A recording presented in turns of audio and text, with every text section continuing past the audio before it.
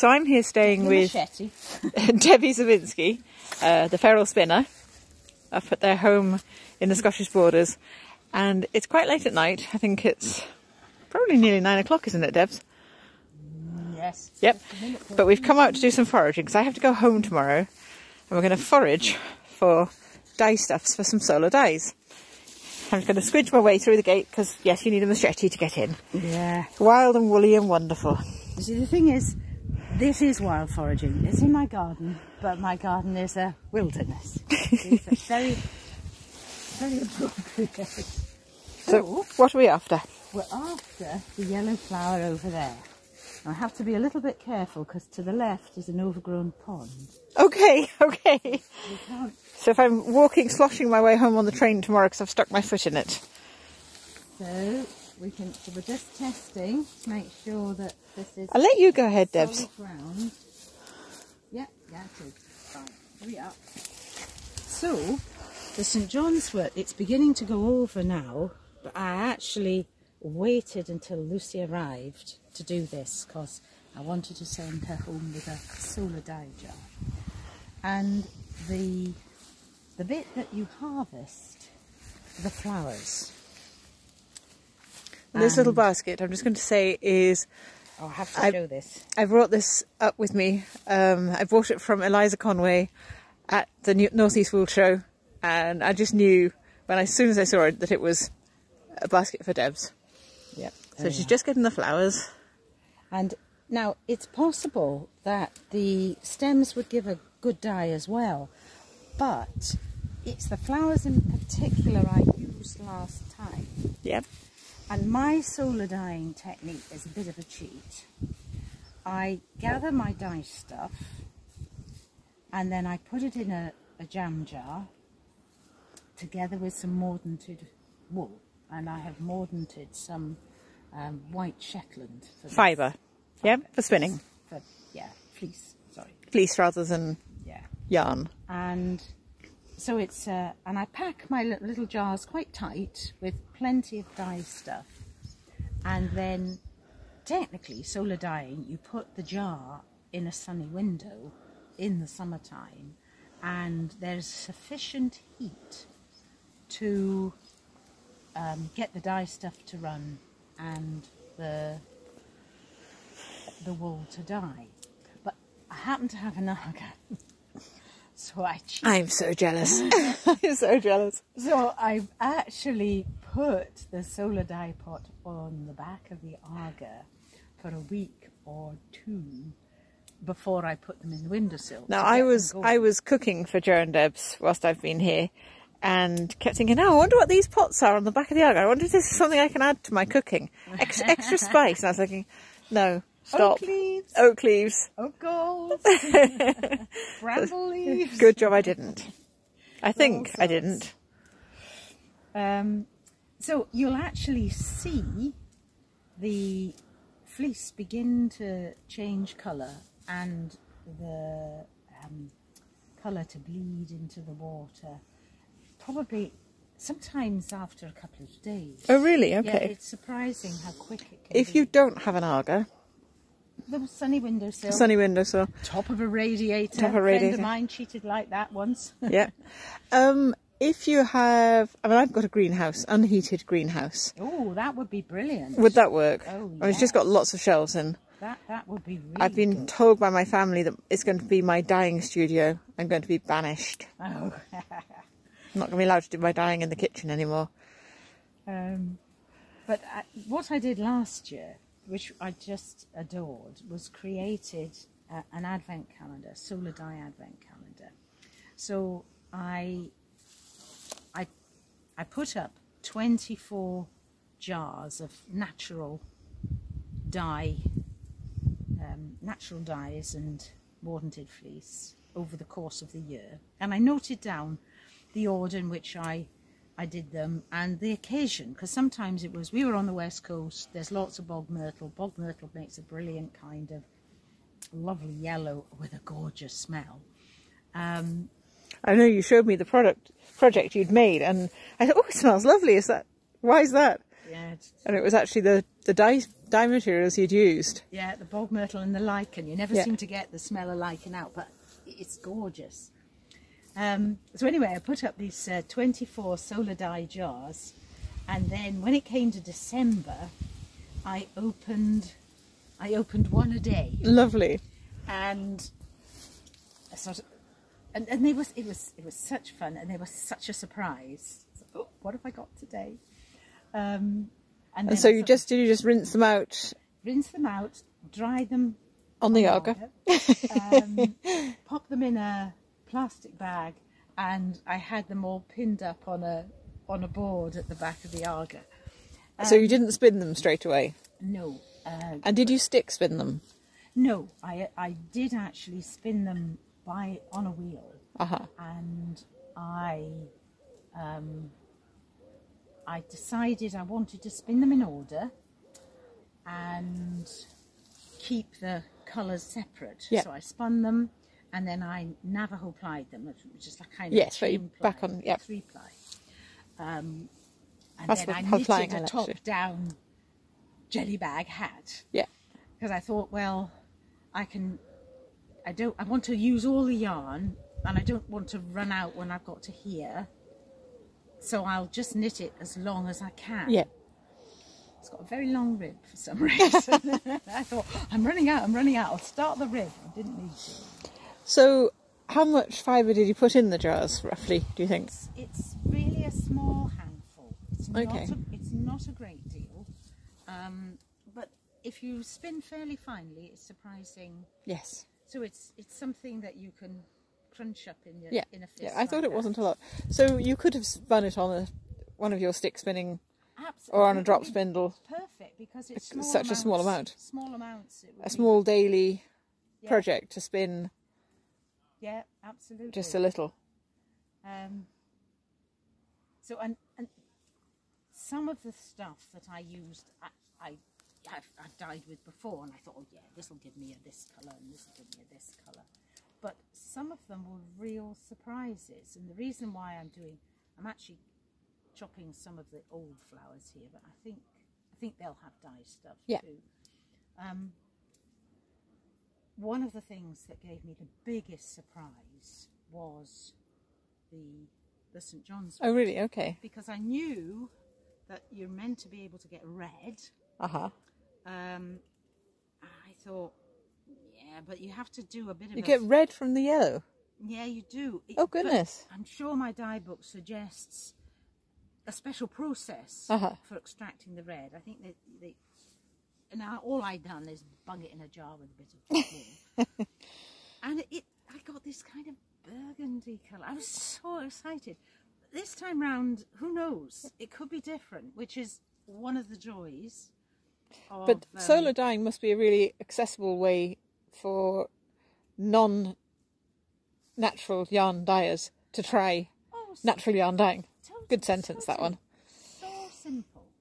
If you can get, I mean, you can even try with unmordant. And what did you mordant with? Well, I used alum. Yep, which you can get quite easily online and on Amazon, I'm sure you can get alum, and from the chemist, I think, can't you? Well, I used to buy mine. Yeah, I'm not sure. I used to go into Boots. I don't know if they still do it. Do you know what it would have been used for previously? No, I don't actually. No, never thought about that. Why would Boots be selling it? But then I used to buy my meths from Boots. For a camping stove. Okay. Which, medicinal meths. It's a bit dodgy, that one. This bush. That's a midge. Yeah, they are flying. There is another. Okay. There's another St. John's wort round the corner. Okay, I'm going to walk backwards. We have. That could go in the basket. Got a wild amount of things that shouldn't be here. We do have goldenrod over in the corner. Oh right. You might film. Yeah, from the outside. There's another wee plant here. I feel like I'm on an episode of Gardener's World. Only it's a wild garden. I think they would have it. This is your garden. Dear. So, one wee plant here. I don't know, maybe I should show. I'll put this in whole. So that's the St John's wort. It's sort of almost starry little flowers. It's lovely, with isn't long it? stamens. And it's the one you used to buy leaves. from Holland. Well, one would buy from Holland and Barrett for cheering. You know, who's the one that was always famous for curing depression, wasn't it? Yeah, that's right. It's meant to be a really valuable herb in other herb, would you call it? I suppose you could if it's used for a medicine. So that's all that I have here in the garden. But we're not going to drink the dye water, are we? No, no, I don't think so. Kind of, but the light is getting a bit poor now. But I think you'll pick up the goldenrod because it is so bright red. And what a funny colour to suggest for me. it'll be perfect for you, Lucy. And what does that dye, would you say? Does that produce a yellow? Yes, it produces a yellow that really mirrors the colour of Oh, the fantastic. flowers. It's vivid. The plant itself spreads like mad. I know. And it's meant to be. There's a bit more, you can see. Oh yes, a bit more St John's wort in there. In there as well. But we've got enough here. It's not a mass, but it's enough for a wee solar dye pot. And if we go down the drive, let's see what else there is. Oops. In our, well, there's an apple tree over there. Apparently, you can get kind of pinks out of apple bark. But goodness, I've never managed to do it myself, so I can't swear to that. The eucalyptus that Helen sent up for you, could you put that into a solar jar? Yeah, or does that need greater treatment? No, I tried that in a solar jar, broke it up into small pieces, and just because most barks, they suggest you soak for a long time before you actually try and use the soaked water. I was to get an orange with eucalyptus, but I got quite a sort of orangey brown. Ours was browner, but yeah, it's really, if you're interested and say, oh, I wonder what this will give me, try it. And we've got Helen, I might be pinching some of that back from Deb's and bringing some back with me. Yeah, and then you can we can have a play of the end results. Yeah, and you can see the colour it makes. Yep. So we've got a big bundle of brambles here. They never make very good berries, and berries don't tend to make good dyes. Isn't that funny that you'd assume that to get a dye you would choose the thing that was richest in pigment, like a berry? Yeah, but the dyes tend to be fugitive, which means that mostly they're not light fast. They're a stain that will wash away or fade away, rather than a true dye. Yes, that's right. But the leaves, which are quite prickly they've got prickles underneath, so they're a bit of a pain to pick. Literally. But they will give you a yellow. Especially sort of not too old, you know, sort of fresh. Yes. Freshly mature leaves. And if you add to your solar dye pot a rusty nail, one rusty nail will probably be sufficient, you will produce a dark charcoal. Oh, really? Yeah, it's really interesting. Birch leaves. We've a weeping birch at the end of the garden there. You probably can't quite see it. Maybe not. So dim. Yeah. But that gives you, the leaves give you a nice yellow. But if you put a rusty nail in with them, you will get a rather nice green. And greens are difficult to get with dyeing. Often you over-dye yellow with indigo. Yes, yes. And I don't think there's a great deal that I would personally pick as a dye stuff. Maybe yarrow. Okay. But I'm not quite sure. Oh, yes, I know where there's a yarrow. Okay. I'll hold this up again because the light in here might be better. So that was our St John's wort, with the lovely sort of two stamens in the middle. This is our lovely Henry. Right. Oh yes, Henry probably will try to steal the fleece. Quite likes sheep. So we just need the flowers of this. So just the flowers, and I'm going to pop those into my jar. Now This is no longer mango chutney. It's no longer mango chutney. In fact, let's put it in this jar because at least you can see the label. It's better to take the labels off, but hey ho, we have. Now I haven't got a mass in my basket, which is why we're using small jars and small amounts of but it's so much better to not be over ambitious with the amount of fleece you put in. Better to have a little quantity of really nicely dyed stuff. So here we are. I pack some in the bottom.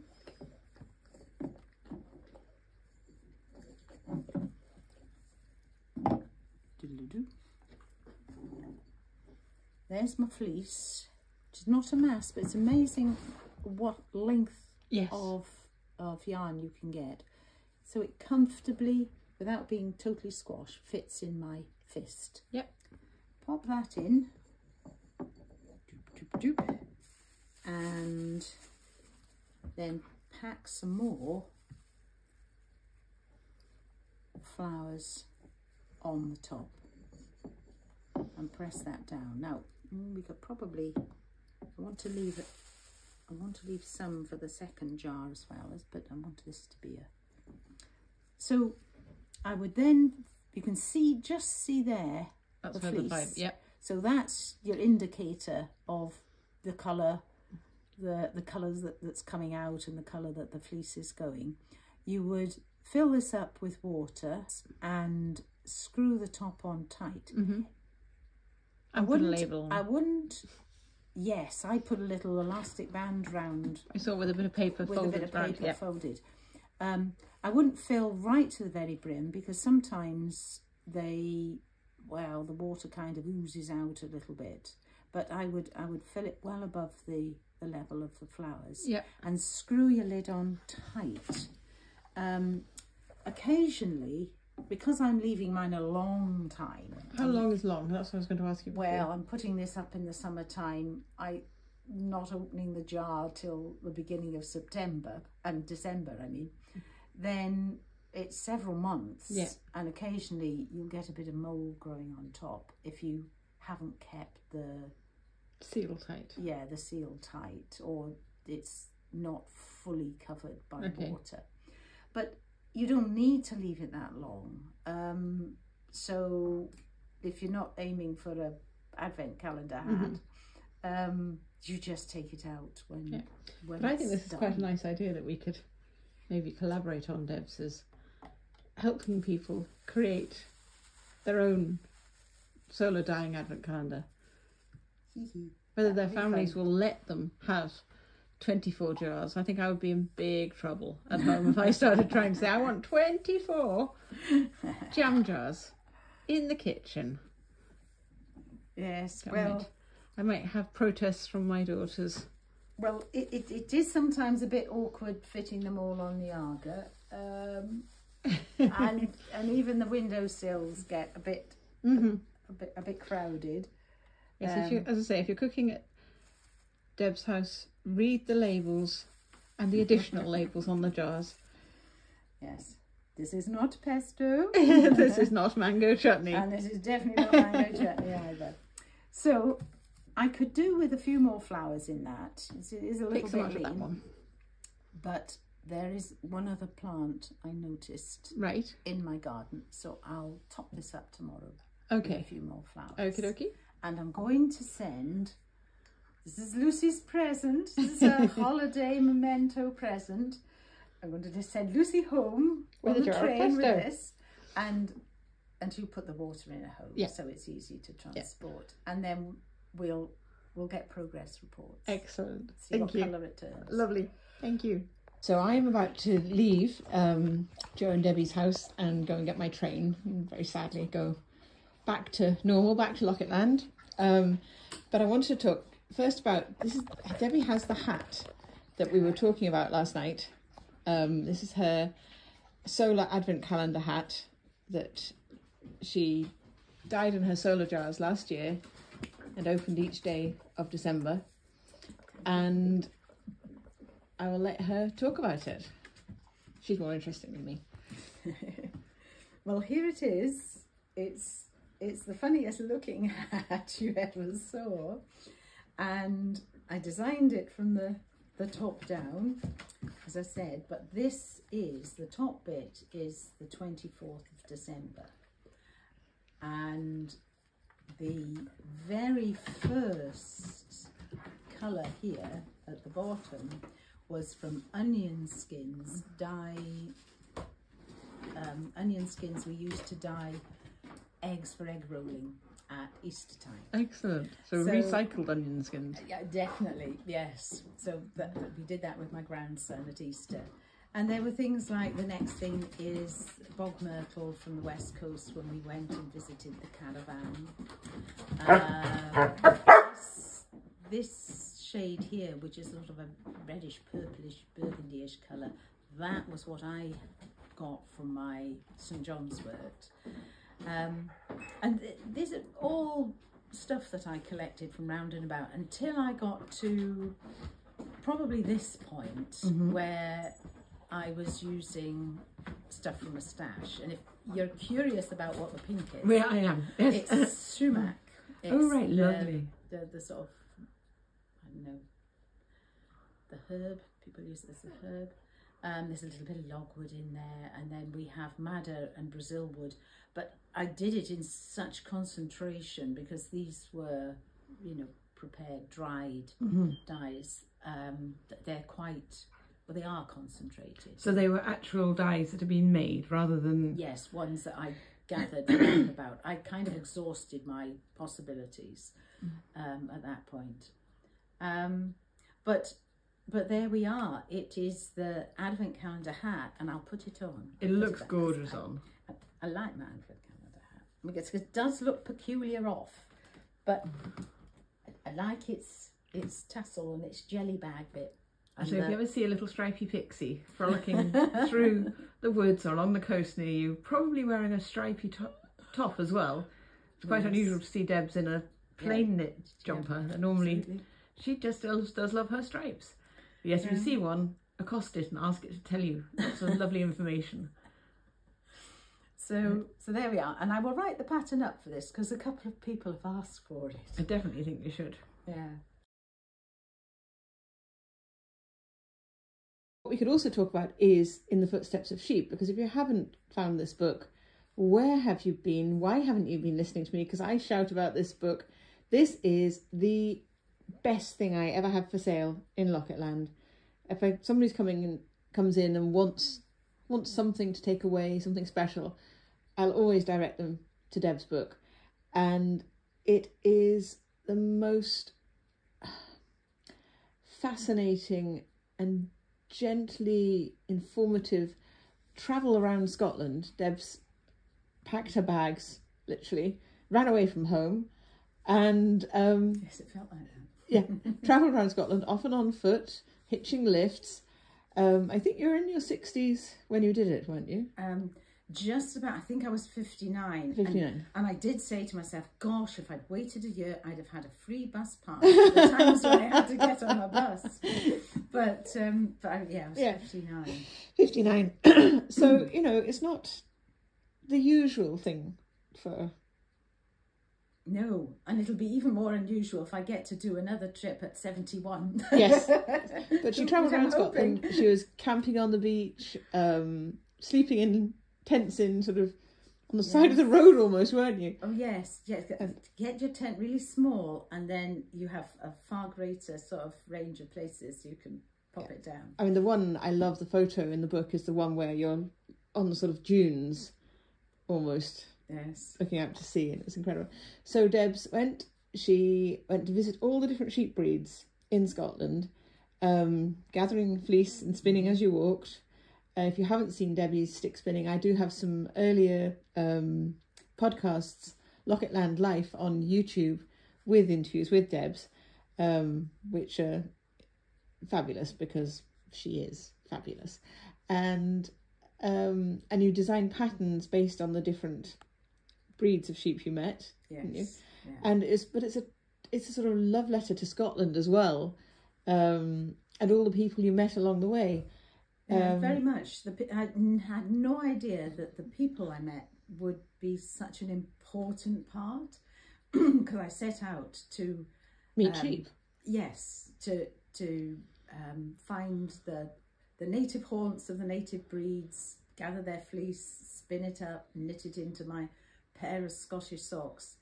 But I ended up making a pattern for each sheep breed, because a sock pattern for each sheep breed, because there was somebody I wanted to thank by gifting them a pair of socks. So yeah, I made so many friends. Yeah. It's a very, very special book. So yes, if you haven't read it, I really, really recommend it. It's just something very special, as is Deb's.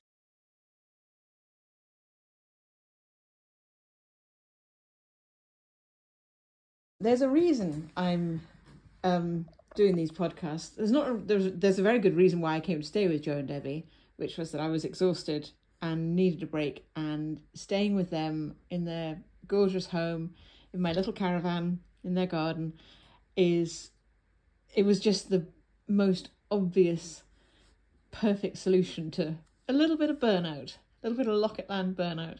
So I'm returning today fully refreshed, although I'm tempted to stay longer. It's been so lovely. But whilst I was here, a very exciting thing happened. So when I arrived on Monday, Joe and Debbie had to go into Edinburgh for a very important meeting, and that was to go to the printer, because Debbie is the author of In the Footsteps of Sheep, which you can just see next to her, which I'll talk about in a minute. But in about 6 weeks, maybe longer, yes, maybe a couple of months, her brand new book, Stories in Stitches, will be published and coming to a yarn shop near you. I've had some sneaky peeks at it, and it is gorgeous. So I'm going to let Debs talk about it briefly, and then we'll have a little chat about In the Footsteps as well. Well, yes, sort of Stories in Stitches arose, as many people's ideas arose, during the pandemic. I couldn't go out and do another walkabout like In the Footsteps of Sheep, which I'd hoped to do, but I had lots of stories and their attendant patterns that I'd written over previous years, and I thought perhaps I'll collect these together. And then when I looked at what I'd created, if I set them in chronological order, I discovered it had formed, I called it an eclectic memoir. And then it struck me that actually you can tell what's going on in my life by what I happen to be knitting. So the story of what I'm knitting very much reflects the story of my life. So, and it's been a full and fun-filled life, hasn't it? Oh yes, it has. I've dodged doing anything terribly conventional. Yes, I was going to say significant, and I've spent my life making things and wandering around and camping and knitting and spinning. But to be able to put that on paper, and I wanted people to feel inspired by their own knitwear, by their whatever they make themselves, and to value it. It's not just hand knitted something or other. It will tell a story, and it will tell a unique and personal story for that individual, and we should celebrate all of them. Absolutely, because every time you pick up, and I find if I pick up my knitting and I've been having a conversation the night before, or watching a film, or listening to an audiobook, the moment I pick up the knitting, I'm back in that conversation, in that film, on that page of the audiobook that I was listening to, back in that story, because it's been knitted in to the piece of knitting in my hands. And if you extend that to sort of whole life and experiences, and where you were and who you're with when you were making different things and why you were making them, it's a history, it's a memoir, it's something very, very special. And I think we should all look at what we create in the same way, just see the stories that are embodied in them, knitted in. Yes. I mean, we're used to the idea of knitting in a motifs that have meaning in traditional patterns, but we have our personal stories knitted in there too. Absolutely. Now, I'm very interested in this forthcoming book, particularly in chapter 11. Chapter 11. Say no more. But it's we're going on pre-order on my website imminently, and it's going to be a glorious book. So, the fabulous Debbie Zawinski, and I will interview her again soon, no doubt, because she's fabulous. I love her. Thank you. Bye.